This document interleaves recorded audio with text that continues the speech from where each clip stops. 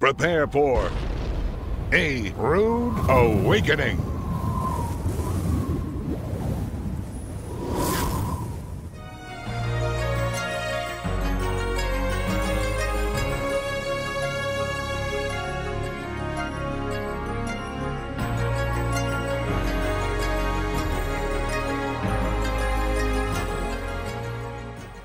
Now, the year 4029, things went down just a little bit differently. Because the gospel record says, John said it was 6 days before Passover. It was the 9th of the month of Abib, and that's when Yahshua took a handful of his disciples and went out to Bethany, where his good friend Lazarus, whom he had just raised from the dead just weeks before, was living, and they stayed with him that night. That night he was anointed with spikenard for his burial, as he had indicated, and the next morning he instructed his disciples to do this. Get all of the rest of the disciples, which could have numbered in the hundreds, literally, and get them together at the gate of the city of Jerusalem. I want you to go out and find a donkey that's never been ridden and put your tallits on it. And the next morning we saw what happened. The high priest was out in Bethlehem getting the Passover lamb for that year. Just as he is coming around the corner and approaching the gate, that's when Jesus came up to the gate riding on the back of this donkey. It's the 10th day of the month. As he approaches the gate, his disciples begin crying out, "Hosanna in the highest! Blessed is he that comes in the name of the Lord!" Right then, 150,000 people rush out of every corner of Jerusalem. Every priest along the line begin crying out, "Hosanna in the highest." It sounds like a hurricane in the city streets of Jerusalem. The whole place is in uproar, but yet the high priest is way up here, and who is coming in on a donkey? It's Jesus. When he comes up to the gate, the priests stop him and say, "Tell your disciples to shut up! Quit saying this!" And he said, "I will not. I will not.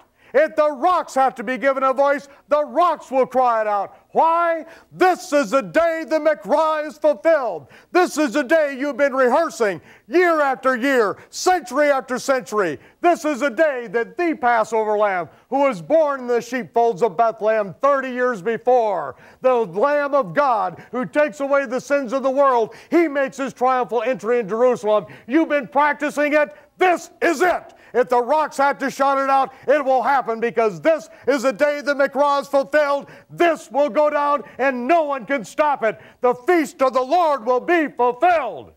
Hallelujah.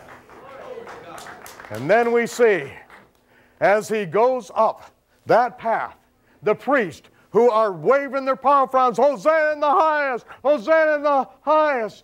And then they see, it's a donkey. It's a donkey. It's a donkey. And then they look, it's Jesus on a donkey. And they're, "Hosanna in the highest." Nothing is going to stop it. And as he comes by them, the whole street fills in behind him with everyone waving the palm fronds, and they're saying, "Hosanna in the highest." And there's nothing they can do, because the rest of the line and 150,000 people will not stop. Why? It's being fulfilled, and nothing is going to keep the feast of the Lord from being fulfilled. God is in charge of the universe. He had this planned out, and their rehearsal is now being fulfilled to the day, the hour, the exact moment, and every detail. And then as he gets to the Temple Mount, where the male Passover lamb is staked for the next 4 days and inspected by everyone, we see, as the gospel records, how the Pharisees, the Sadducees, the Herodians, the religious and civil leaders, day after day after day for those 4 days, are questioning him, trying to find something wrong.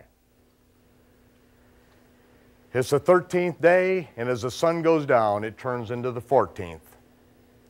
And the 14th is the last day. It's a day of preparation, and after the sun comes up the next morning, that is when the Passover lamb will be killed the next day and prepared for the Feast of Unleavened Bread. And it's after sundown that the Lord reclines with his disciples, has supper with them, the Last Supper. And it is at that Last Supper that he takes the bread, and in the very words of Melchizedek, which means the King of Righteousness. Remember, it was Melchizedek who came out from Jerusalem when Abraham was coming back from the slaughter of kings, when he had delivered his nephew Lot from the kings who had taken him hostage. He had just risked his life in a life and death battle, and when Melchizedek came out from Jerusalem, he brought forth bread and wine. It doesn't record everything that took place, but we know that right there, Abraham was so moved, he took a tenth of everything and he gave it to Melchizedek. A tenth of everything he just risked his life for, because he was so moved with what Melchizedek shared. Because it was at that moment, Melchizedek took bread and he held it in his hands and spoke this blessing. Baruch atah Adonai Eloheinu melech haolam, hamotzi lechem mim haaretz.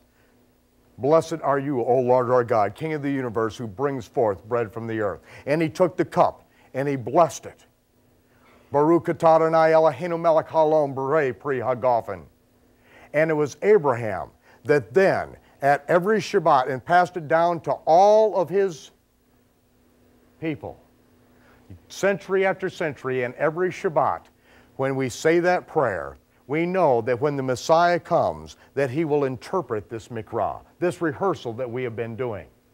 The last night that the Lord was with his disciples, he took bread, and in the words of Melchizedek, he said, Baruch atah Adonai Eloheinu melech haolam, hamotzi lechem mim haaretz. And he said, this which you have been doing every year for 1,000 years, which you have been doing every Shabbat, every Sabbath day, this is my body, which is broken for you. I am the bread of life. I am the bread which is brought forth from the earth. And this is my body, which will be broken for you. As often as you do it, from now on, do it in remembrance of me. And then he took the cup, and he blessed it with that same blessing. He interpreted the mikra and said, this is the new covenant in my blood. Take my cup, divide it among yourselves. I will not take a sip of the fruit of the vine till I drink it new with you in my Father's kingdom. But you do this from now on until that day. Do it in remembrance of me, because this represents my blood, which will be poured out for you. After that meal, he then told Judas, what you do quickly. Judas then left. The rest of the disciples thought that he had sent Judas out to give something to the poor or buy something they would need for the feast. Now, the Last Supper was not Passover. That's only in your Western Gentile mind.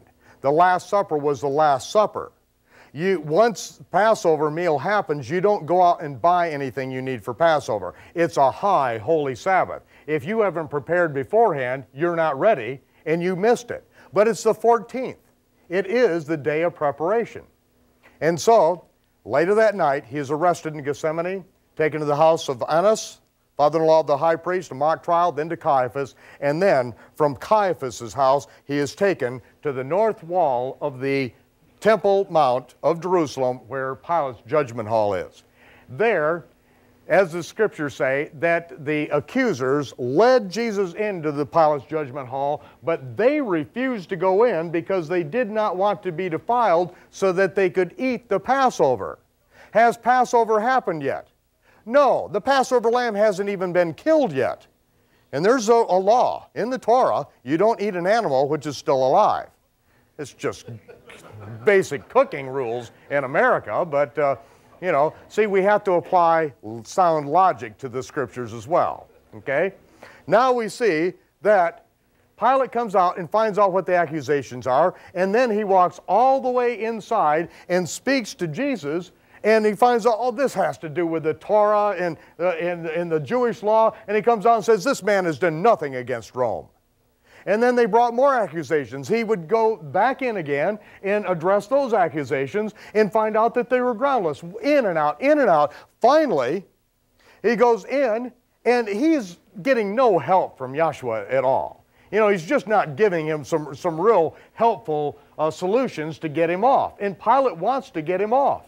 He sees nothing wrong in what he's done. And he says, you know, please, don't you realize that I have the power to kill you?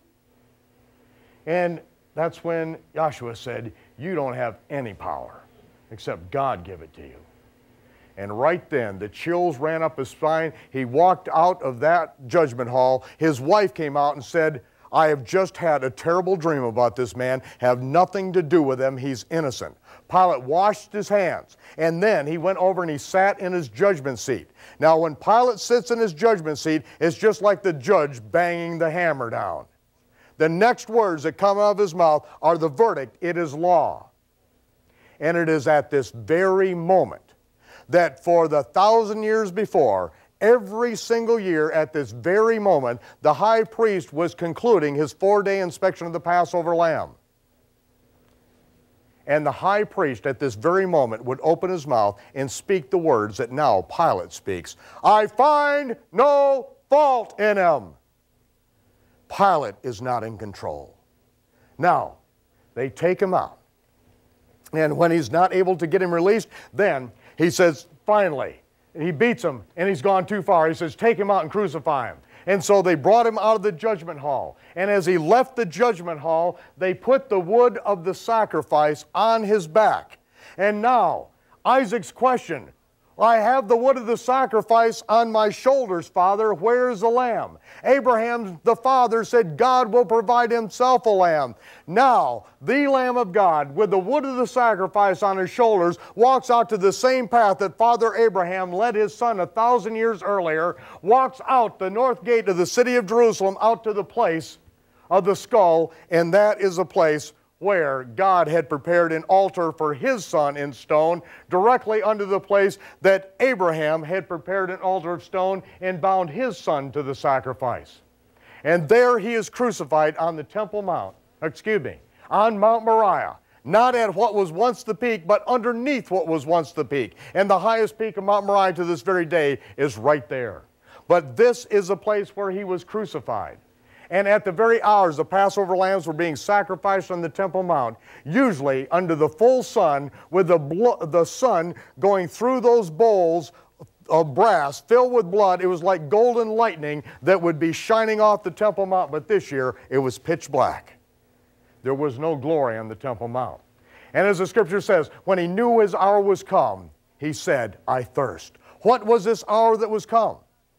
When the high priest sacrificed the last lamb, which was the high priest's perfect Passover lamb, after all that on the Temple Mount, every year the high priest would say, I thirst.